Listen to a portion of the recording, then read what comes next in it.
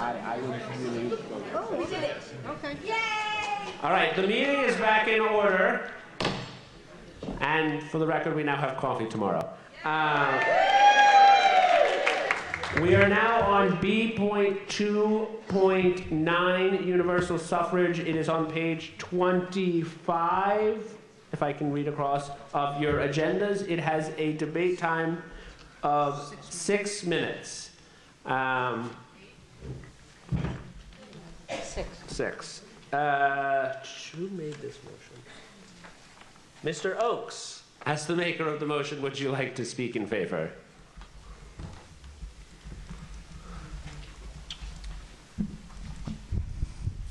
Ronald Oakes. When I was looking through the Constitution in my attempt to make what turned out to be the next motion that Dave McCarty and some other people made, I noticed the metaphorical barn door was open, and fortunately the horse had yet to leave, and that the Constitution did not prevent a future Worldcon committee from violating sacred tradition and allowing the creation of a membership class that allowed people to attend the entire Worldcon, but not vote for the Hugo Awards, site selection, and participate in the business meeting.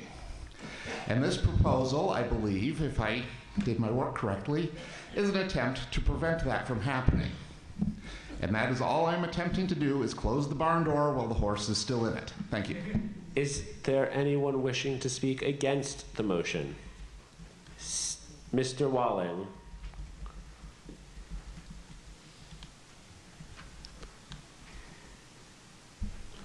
I have posted a financial analysis of the various scenarios possible for breakdown of those memberships, and I believe the economics of the matter will make the Worldcon committees not create such a membership. Is there anyone else wishing to speak in favor? Ms. Olson, please come to the microphone.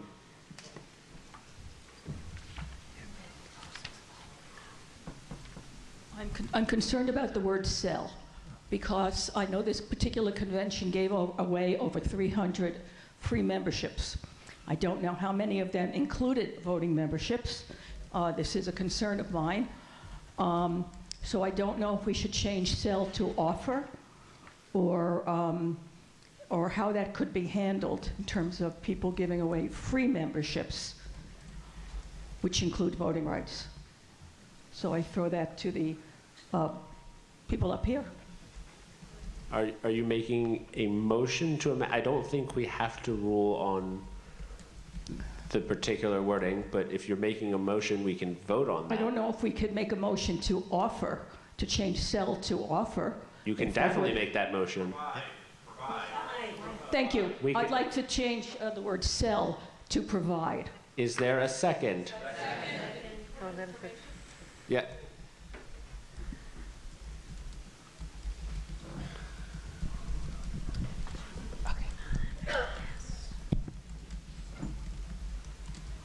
Darcy Connolly. I believe the commentary explicitly states that they don't want to limit the availability of the ability of the CONCOM to offer free memberships which do not include voting rights. Free memberships should not include voting rights, in my opinion. And so the commentary does clarify that. And so I think it's, that would, sorry, yes. So I'm asking if someone who the maker of the motion could clarify that that is in fact. This discussion, it does not go in the Constitution, so.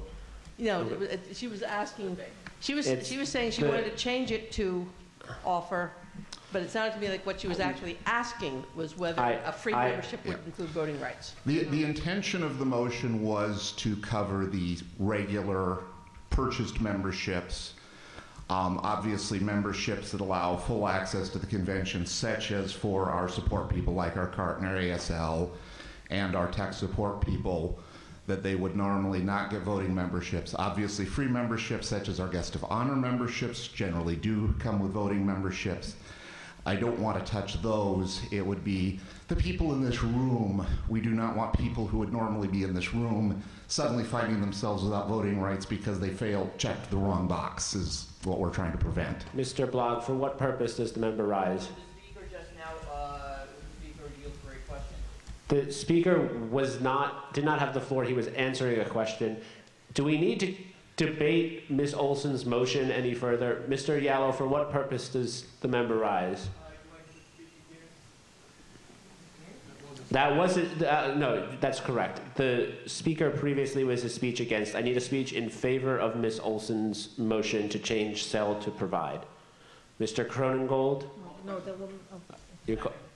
Is there any objection to calling the question on Ms. Olson's motion? Yes. All right. Who still wishes to speak? Okay. There's multiple members still wishing to speak. All those in favor of closing debate and calling the question on Ms. Olson's motion to amend, please raise your hands.